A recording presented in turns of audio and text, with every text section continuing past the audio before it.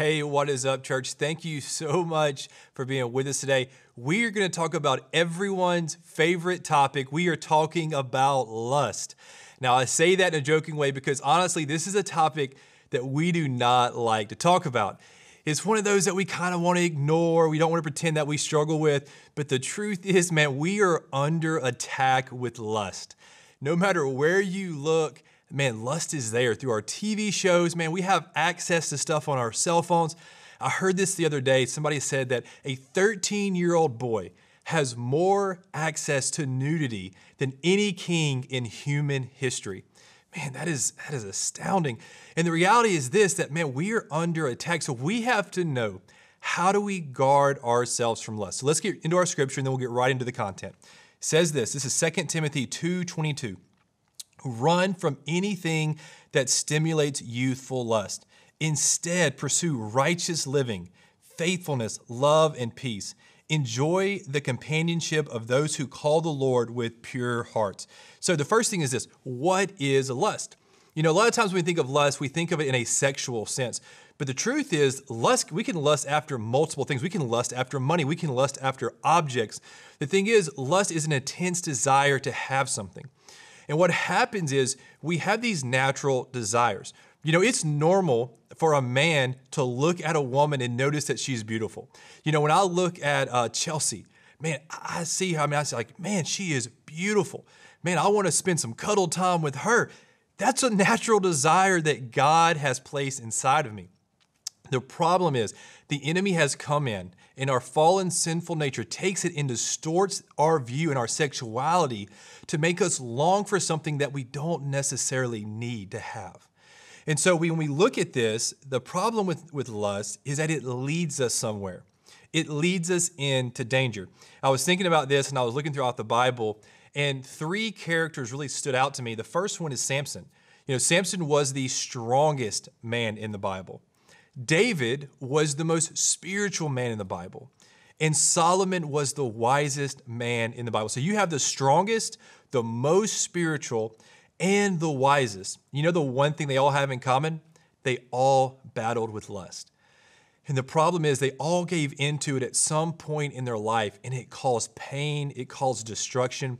And so when we don't check these things, what ends up happening is it leads us in a path and it leads us into danger.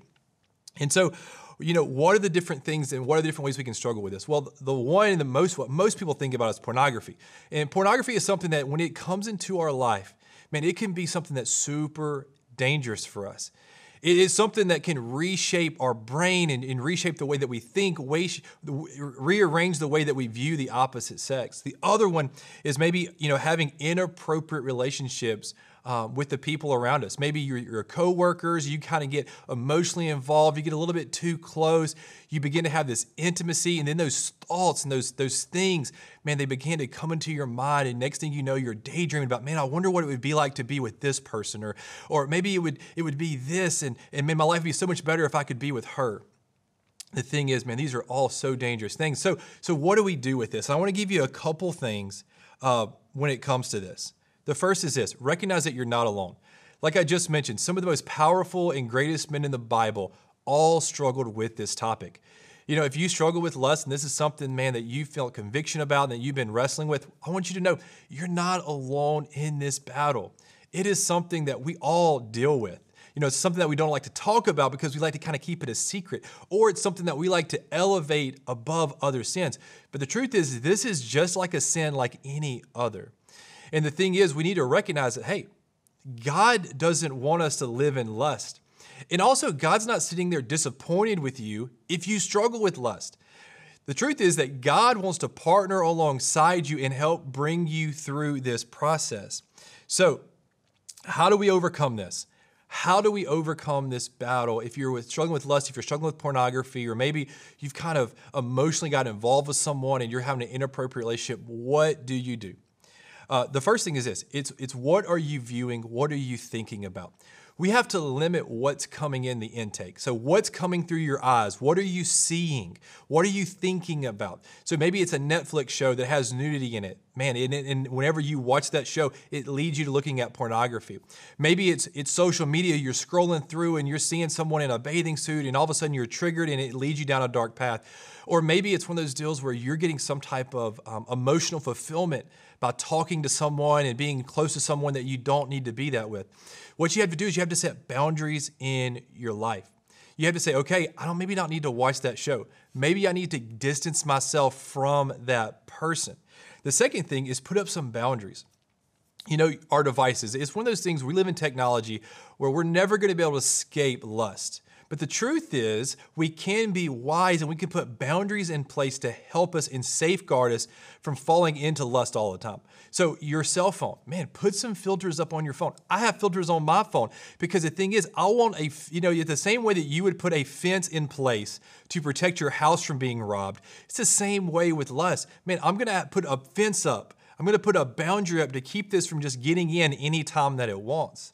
The other thing that you may want to do is find some accountability. Man, find a buddy, find a friend, find a mentor, find somebody else who has dealt with this or walked through this that you can talk to and you can be open and transparent with about your struggles. And just, man, set up a text conversation. Hey, man, I'm having a rough time today. I'm struggling today. Can you pray for me? Hey, can we go grab some coffee? Man, my mind has just been ravaged with all of these things. I need some help. And lastly, counseling. Man, you know, if you have a pornography addiction or some type of sexual addiction, man, these things don't often just fall off of us in one prayer. What I want you to understand is this is not just a singular battle. This is a war for our minds. You know, lust, man, it attacks our minds so much. And so what you'll find, it is not a singular battle, but it is a bunch of little daily battles that are fighting a greater war for our minds. And so when it comes to getting help, man, getting a counselor, getting someone that you can talk to and that you can be real with and walk through this process with. And the last thing I want to tell you is this: do not give up. Wherever you are in this battle, man, maybe you've just been, for years, you've been addicted to pornography and you have all this stuff going on and you just can't break free of it. Do not give up. The only time we lose in this life is when we give up. Here's what I want you to know. God is for you and God is with you. And God will see you through this process. God does not want to leave you in lust, man. He wants to leave you with his love. He wants to move you forward and help you renew your mind and bring transformation in your life. Thank you so much for being with us today, church. I hope this has been a word of encouragement. We love you so much. Hope to see you back next week.